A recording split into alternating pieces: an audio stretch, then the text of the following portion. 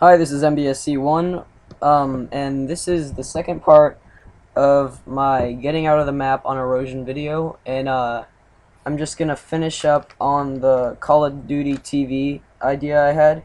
Um, and so like I said, I'm not sure I'm gonna do this. For now, I'm just gonna post videos daily. I'm gonna start posting videos daily on Monday of next week, and right now it's Wednesday. So yeah, I might end up doing this, I might not.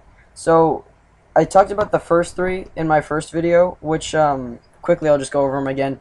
The first one would be decision making, depending on skills, and like what to use depending on your skill level, and like what decisions you should make and which ways you should go on certain maps. Like, should you go the left way from when you spawn to, go into like close quarters combat, or go the other way? You know what I mean? Just stuff like that. And then the next one was I would just make a quick scoping montage, and I would do a little tutorial about what perks are good to use with what different snipers, and just do quick scoping montage. And the third one was ranking up fast tips and tricks, and so that's pretty straightforward. And then okay, so the ones I haven't talked about yet. The next one would be I would play an old Call of Duty game and hopefully get a good gameplay of it on it. Probably this would be on Black Ops or Modern Warfare 2, just because Call of Duty 4 and World at War are just so modded now. It's not really fun to play, and plus my Call of Duty 4 just is kind of scratched. So it would probably be on one of those two games. And the next day would be setting up a new class for different strategies with different guns that aren't used as much. And the reason I would do this is because I'm pretty good with most guns in this game now. I've gotten every weapon in this game except for the Dragunov and the USAS 12 to full rank. So I can pretty much work with any gun in this game now, and I'm kind of proud of that. And so I just want to talk about guns that are kind of unused but are pretty good, and how you can use them and really do well with them. And then for the next day, I would do a vlog, because I have to sneeze. Hold on a second, I gotta sneeze. Oh, don't. Okay, I would do a vlog just because I like vlogging, and we could talk about E3, or new games that are coming out, or just Call of Duty in general, or how Infinity Ward sucks, or how Treyarch sucks, whatever you guys think, or I'll tell you what I think.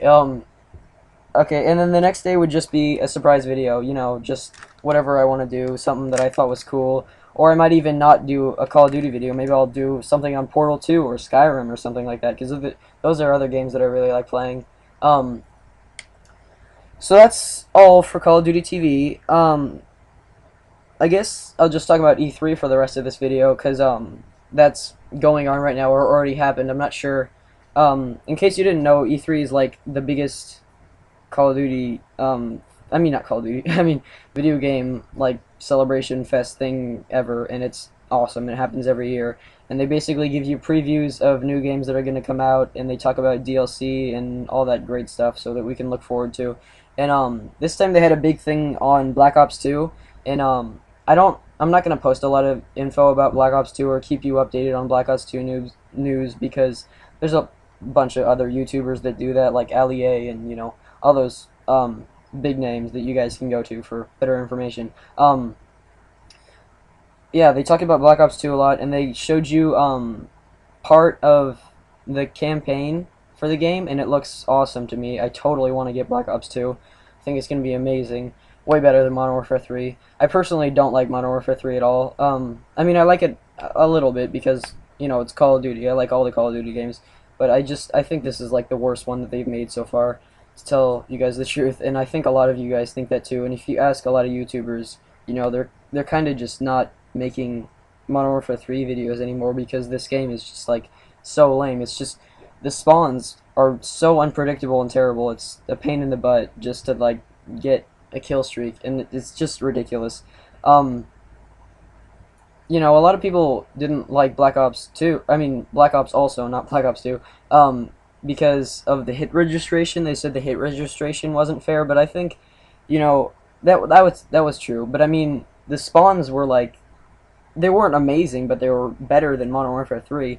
And I just thought that game was better. I mean, it made more sense. Modern Warfare 3, it's like you spawn and then 2 seconds later you see an enemy. That game, you actually had to. I mean, like Modern Warfare 3, it's like your spawn is like you already tack insertioned into where the enemies are. If that makes any sense, it probably doesn't. But it's just ridiculous. There's crazy stuff going on all the time, and the only way to do well is by using gay weapons or getting really good with um, other weapons. And it's just if you have a ratio above like 1.5, you should consider yourself really good at Modern Warfare 3 because and you don't use like only an MP7 or FMG9s or something like that. You should really consider yourself good because that game it's ridiculous in my opinion.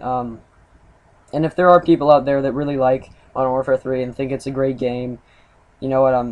I disagree, but you know, you got your opinion, I've got mine.